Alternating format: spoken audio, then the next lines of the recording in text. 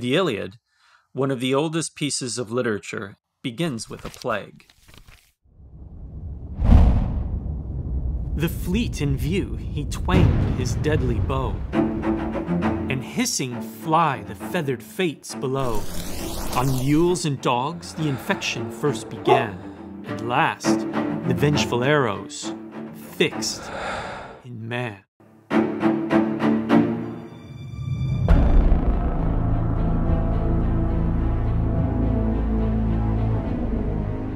Stories about great change often begin with a plague. No matter how vast your kingdom or how tall your monuments, disease and infection weakened economies, armies, morale, and ultimately brought the demise of even civilizations.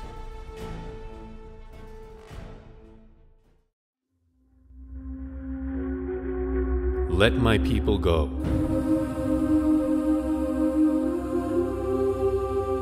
So that they may worship me.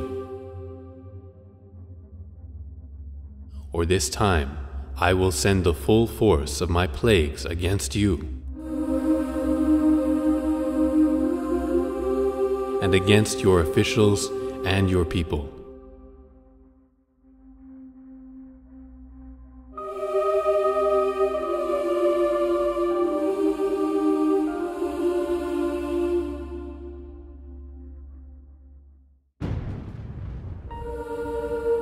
So you may know that there is no one like me in all the earth.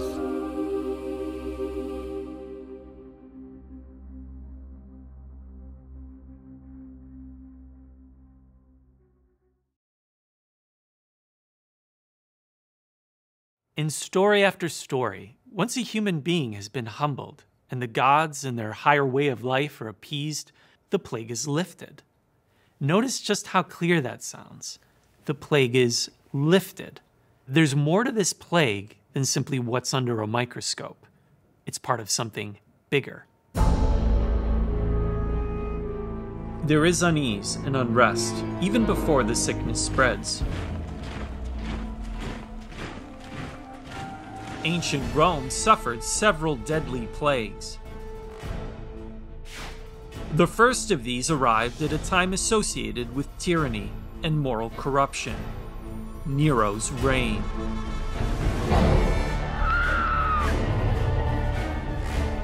Nero falsely accused and executed with the most exquisite punishments those people called Christians. They were killed by dogs by having the hides of beasts attached to them. Or they were nailed to crosses or set aflame. When the daylight passed away, they were used as nighttime lamps.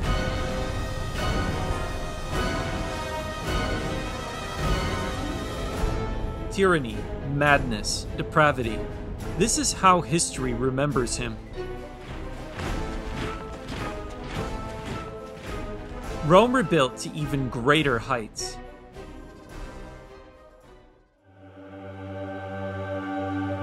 But even the Pax Romana could not withstand the plague.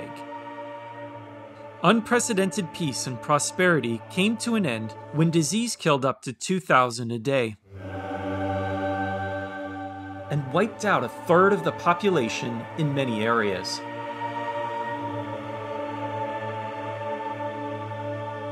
Plague only hastened what was already occurring. Life was cheap in this declining empire, and cruelty abounded, and the ideals, values, and institutions that brought the empire to its peak were all but forgotten. On my arrival in Aquileia, the plague attacked more destructively than ever before. So the emperors fled immediately to Rome with a small force of men. For the rest of us, survival became very difficult for a long time. Most, indeed, died, the effects of the plague being exacerbated by the fact that all this was occurring in the middle of winter. And less than a century later, the plague of Cyprian ravaged what was left of it. Up to 5,000 died per day.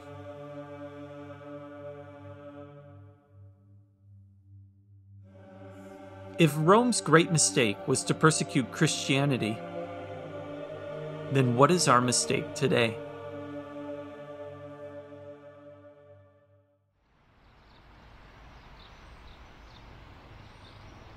An empire died, but some things are not so easily extinguished.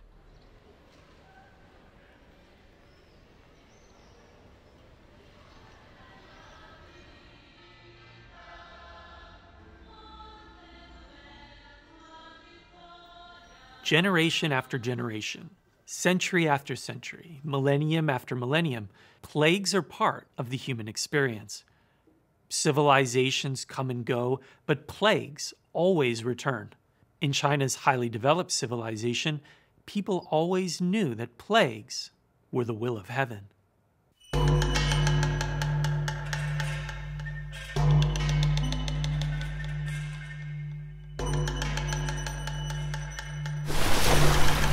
During the first 9 years, all went well.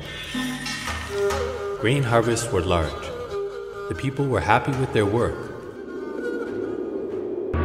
Doors were left unlocked at night. That was the period of first abundance. Another 9 years of prosperity followed. That was the second period of abundance. 9 years more, the fields continued to flourish. That was the period of third abundance. During that time, the people enjoyed great happiness. Who could have foreseen that extreme joy would give birth to sorrow? In ancient China, plague was a prelude to change. When a good king can reproach himself, the land prospers. When a king puts the blame on others, the country declines. When rulers became cruel and corrupt, natural disasters followed. Famine, rebellion, and destruction would bring each of these once great and powerful dynasties to a close. The Han Dynasty is considered a golden age. But its last years tell a different story. Massacres, puppet emperors, and the evil warlord Dong Zhuo incited war and rebellion. He would publicly torture his enemies for entertainment in gruesome ways, such as cutting out their tongues and eyes and burning them alive at banquets. The villain Dong Zhuo has robbed the empire and murdered the emperor. Heaven and earth will not bless him. The gods and men alike will not accept him. That period saw one of the worst plagues in China's imperial history. At its peak, the Han Dynasty population exceeded 60 million. After plague and war ravaged the last years of the dynasty, the population shrank to only 23 million by the time the dynasty fell. Out in the field are bones from dead people. I traveled 300 miles without hearing one rooster crow.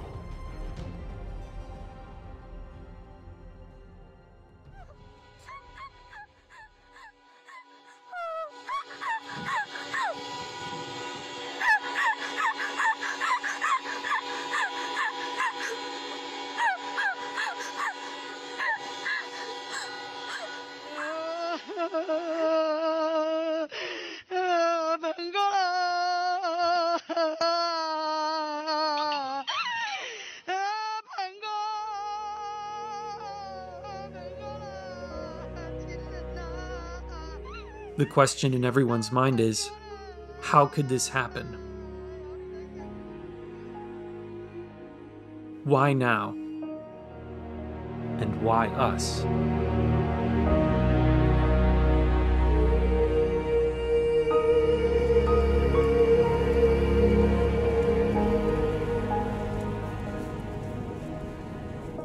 Many people feel that change is coming. Many people feel that we are at a turning point. Powerful empires in history had been brought to their knees by plague and infection. It's not far off to expect that history is repeating itself.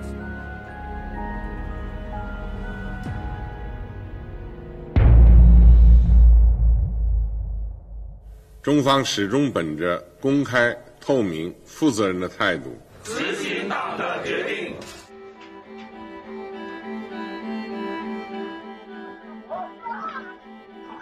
Here, truth can be harder to find than treatment.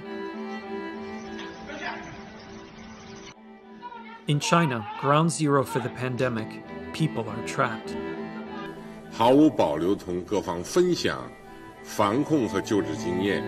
重症患者我们不收，生活不能自理了我们也不收。这些做法体现了人道主义精神，体现了一个负责任大国的责任担当。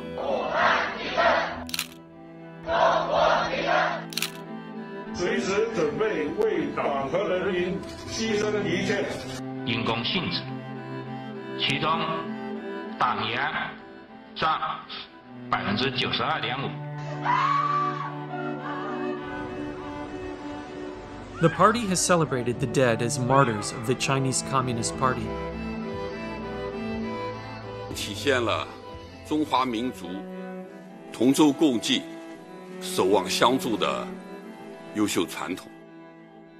In reality, they are the victims of a cruel regime.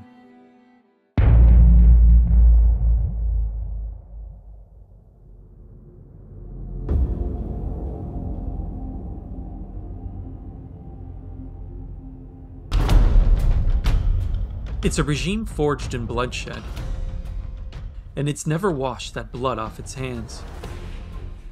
Its only goal is to sustain its power. All the time I don't feeling I'm safe here. China is still refusing to share the information we need to keep people safe. That people have no dignity, they have no value, and that they can do anything they want to them. And I sometimes worry that human life in China today has no value whatsoever.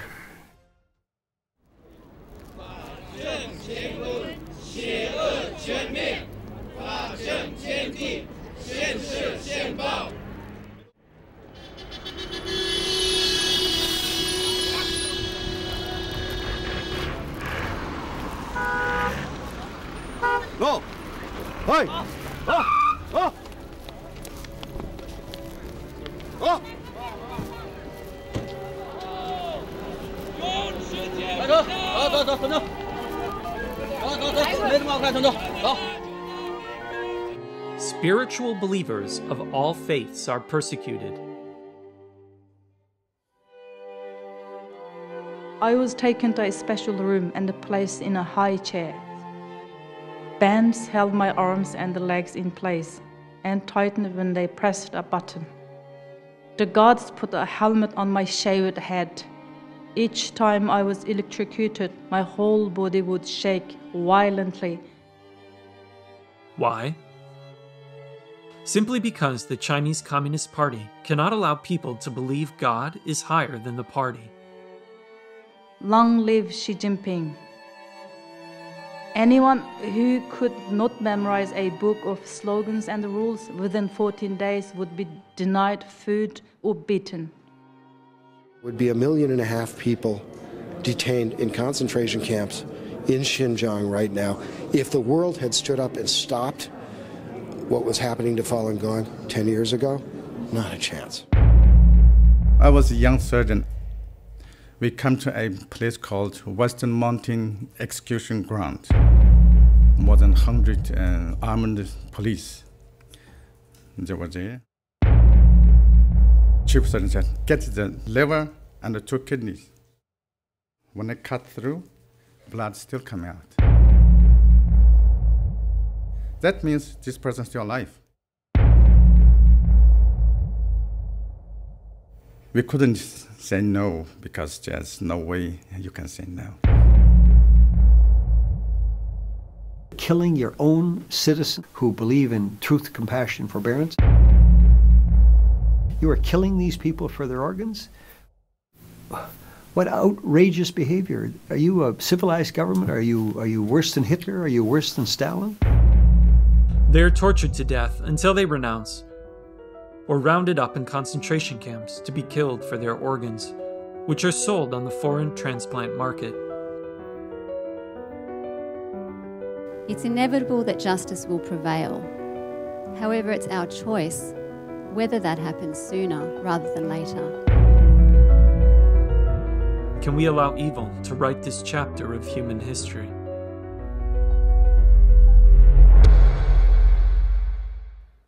Tang Dynasty Emperor Taizong said, "The rise and fall of empires may be understood by observing history. There is a lot of wisdom that has been passed down through the ages.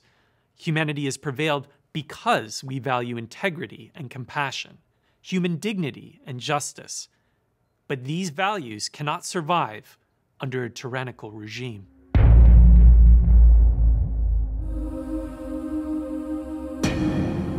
This regime's influence reaches into nations all around the world. And it has spread something more sinister than even the virus.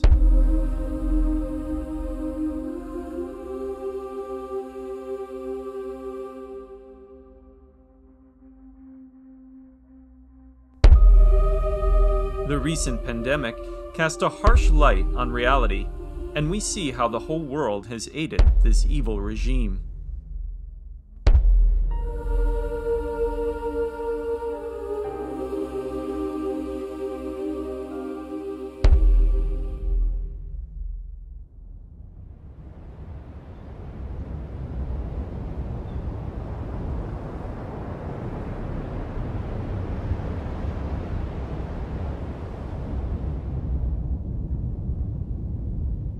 When things are chaotic to the extreme, order must be restored.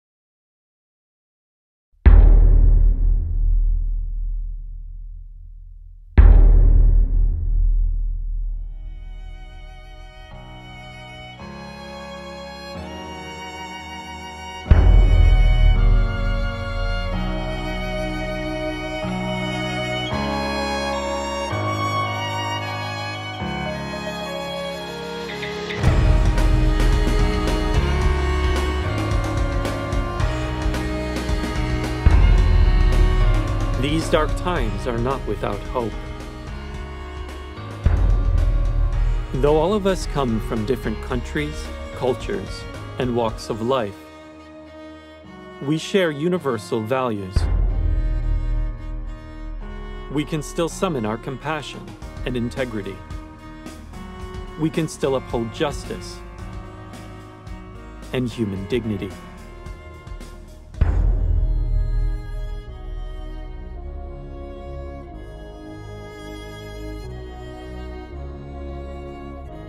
we have a say in how the rest of this story plays out, and whether we leave our next generations with a brighter future.